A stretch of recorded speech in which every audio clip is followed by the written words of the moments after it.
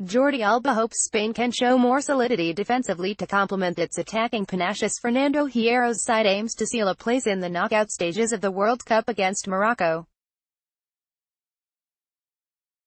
The 2010 winners battled to a 1-0 victory over Iran's massed defensive ranks in Kazan on Wednesday after playing out a 3-3 thriller with Group B leaders Portugal in their opening game. Cristiano Ronaldo's stunning hat-trick in Sochi came despite Spain controlling long passages of play, and when Iran emerged from its shell there were some nervous moments, including an equalizer ruled out for offside. I think we controlled the match against Iran, but it is true they generated danger with the play of the disallowed goal and a header at the far post, Barcelona left-back Alba told Marca. In that respect I can understand how those doubts that are so much talked about are generated. Honestly, inside the dressing room we did not see it that way.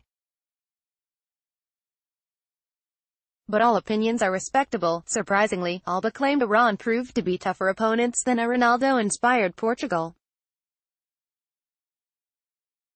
Portugal came to us 3 times, a dubious penalty, a foul that Cristiano put away incredibly, and a mistake by goalkeeper David De Gea. He added, "We were totally superior to Portugal and we deserved much more than them.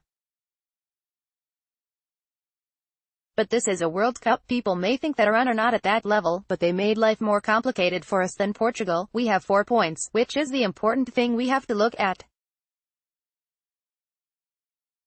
You always have to correct things, but this is a World Cup and we are seeing what happens every day in almost every game, equals only pride to play for, and Hervé Renard's side has every reason to feel aggrieved over its early exit, having created ample chances during each of its 1-0 losses, failing to turn them into goals. We know we are eliminated, but, well, we will try to stay with a good taste in our mouths for all the people who are supporting us, not only here but throughout the world," Real Madrid fullback Achraf Hakimi told reporters. "We will try to do our best and give a joy to the fans, players to watch Spain." Diego Costa, following a nightmare campaign in 2014 and watching Euro 2016 from the outside looking in, powerhouse striker Costa has finally established himself as the leader of La Roja's attack and has 3 goals from his first 2 outings at Russia 2018. Morocco. Ayoub El Kaabi, a prolific goal-scorer who has enjoyed a rapid rise from Morocco's lower leagues over the past couple of years, El Kaabi has one more chance to bring his finishing prowess to the biggest stage, having failed to fire in 1 start and a substitute appearance. Key Opta facts: Spain has won 3 of its 4 World Cup matches against African opponents, L1, scoring 11 goals and never fewer than 2 per game. Morocco has now been eliminated at the group stage in 4 of its 5 World Cup campaigns, only progressing in the 1986 tournament. The Atlas Lions have fired in more shots than their opposition in each of their last 6 World Cup defeats, versus